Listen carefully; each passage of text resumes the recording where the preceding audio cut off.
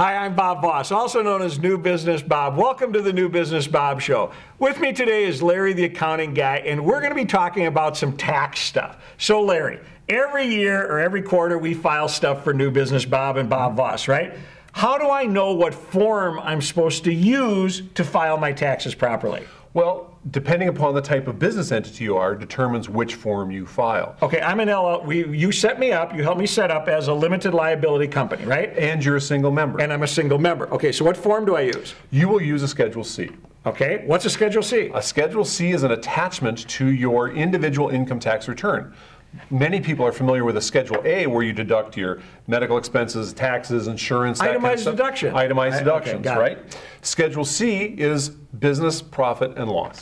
Okay, so and that's how the IRS and the state know about the work that I do at New Business Bob and my company Biz Owner Training, right? It's all on one thing. But I'm not filing a separate return with the IRS. I'm filing this on my wife's personal income taxes, right? That's correct. For this type of business, that's the form to use. Okay, and it's a really simple form, right? It's just 8.5 by 11, or front and back, right? Front and back, yep. And it covers every aspect of the business.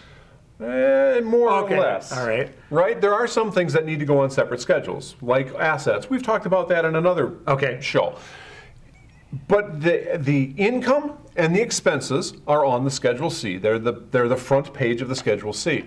You also have calculation of your cost of goods sold, which is the change in your inventory. Okay. You have your business miles, and you have other expenses. That's the backside of the Schedule C. So if you're a limited liability company, you're a single member LLC, you would always file a Schedule C. Schedule C. What if you're a multiple member LLC?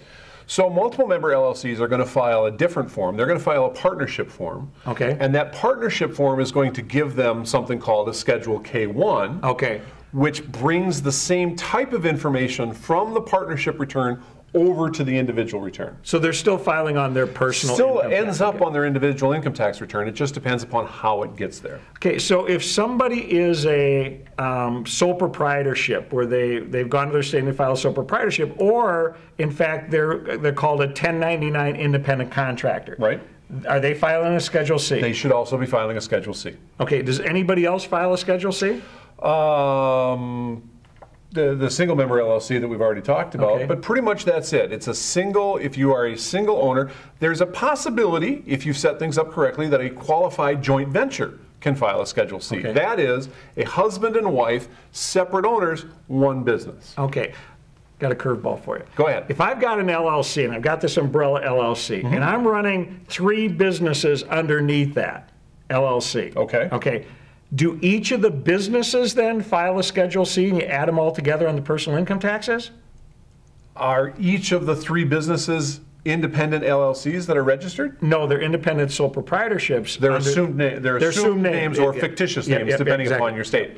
Then that's still one legal entity, the single member LLC. Okay, so but then you have, if they're separate financially, are you filing 3 schedules? One return. One return for all 3 businesses. Yep. Okay, Yep. Great. That's great. If you had separate LLCs, then you'd file 3 separate returns. Okay, so I get it. Thank you.